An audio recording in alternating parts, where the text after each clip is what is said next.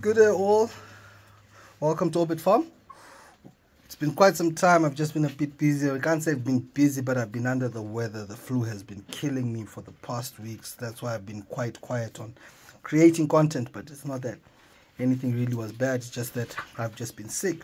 The flu was really with me, but now I'm okay. And we're back at the farm and we are in the broilers. As I say, this is my steady piece of income, and these broilers are in their 5th week now, entering their 6th week. They're actually in their 6th week. This is the 5 weeks 2 days mark, and as you can see, they're already on slaughter size.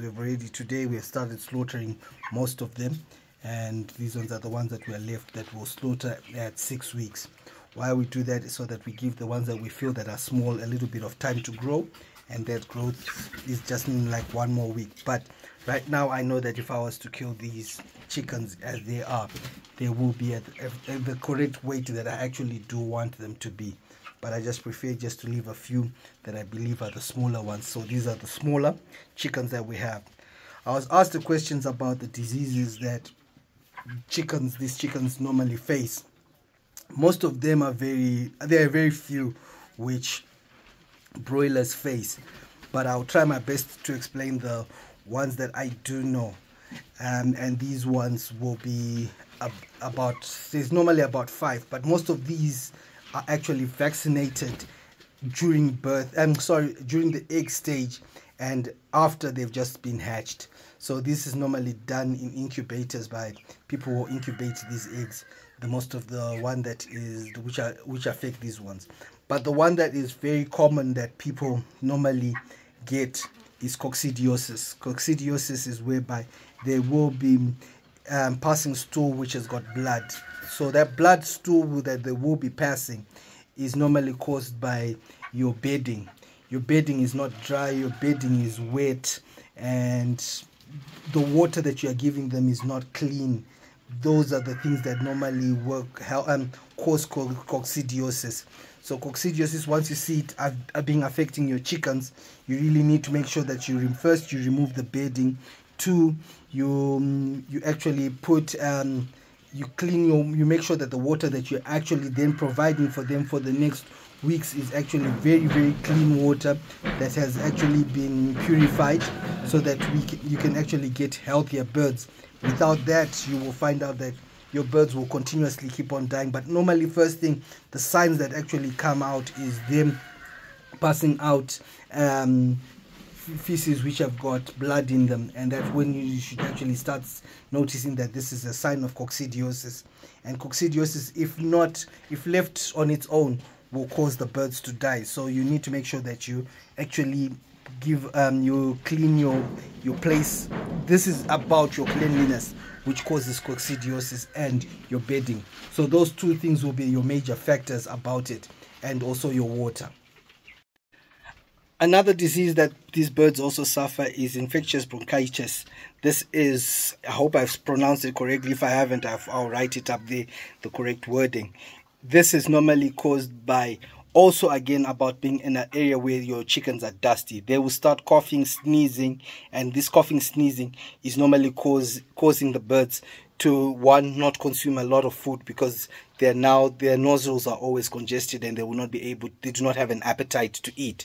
So the first thing again you also need to do is make sure that your area that you are keeping your birds is dust free. If it's dust free, then also helps on making sure that the birds are not affected by this. Some of these is just normal maintenance. It's nothing really to use about anything that is very special or any kind of chemicals that you need to do. You just need to make sure that when your chickens come into your fowl run in which you're putting them, they are in a clean environment, and that clean environment is what makes your birds actually grow better. So when this bronchitis hits, you normally buy what is known as a flu mint, which you will get in most of the respiratory. It's called respiratory mint. which you then mix in the water. It also then helps for the nostrils to decongest and for them to stop coughing and sneezing. That will actually help them during, these normally should not actually affect your broiler birds, because your broiler birds, the time that you have them is a very short space of time. So if you have that already kind of happening to you, it means that you really need to look at your way you're keeping them. What is wrong with that area? Are you really disinfecting it after you have cleared your batch of chickens? That is something that is very important. Then another disease that actually also affects our broiler chickens is Newcastle disease. But normally Newcastle disease is something that is actually done as soon as they are given birth. They actually come from the person who would have been selling them. They would have already become vaccinated for that.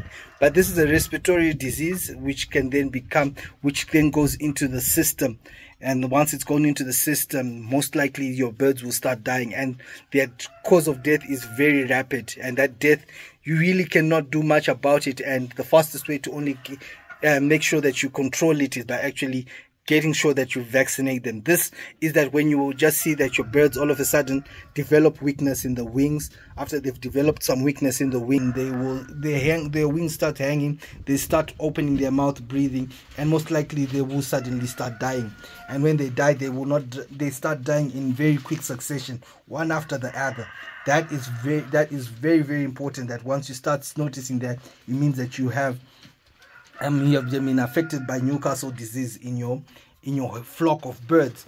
You need to just make sure that you, at that point in time, it's a vaccination that you will need to then vaccinate all your birds on. But this is normally, that is why you see we do a lot of vaccination in our layers, because in the layer chicks, Newcastle will definitely be affected because of the time and the length that you keep the birds. Newcastle will affect them, and you just need to make sure that you actually give them that the medication, which is also diluted into water. You get it over the counter. The doses are quite big, but you then mix it in water, and after you've mixed it in water, you give them fresh water, and then they drink that water. That is what then helps them with that disease. Another disease that affects these birds is avian influenza, if I'm correct. But for us, to make it very simple, again, it is bird flu. Bird flu is another thing that is also very sudden. This is very popular, and again, you cannot really. It happens also very fast that your birds become affected with this, and once they become affected, you just need to make sure that you vaccinate them. And the vaccination, you will also then it's also, if I'm correct, it's called gumburo, that you then vaccinating against them for.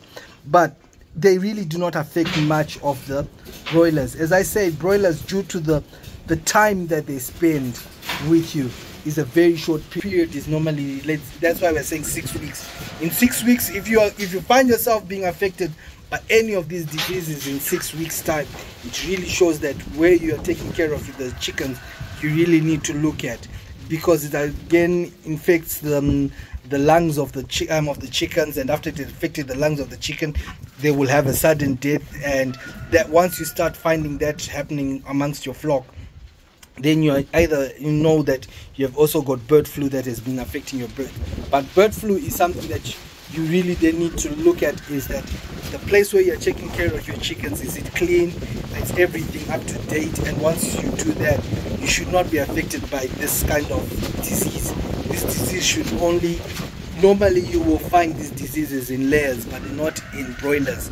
If you find yourself getting these diseases in broilers, it means that you really need to take care, to start looking at where you're keeping them, because where you're keeping them is the very most important place, because that is what causes some of these diseases.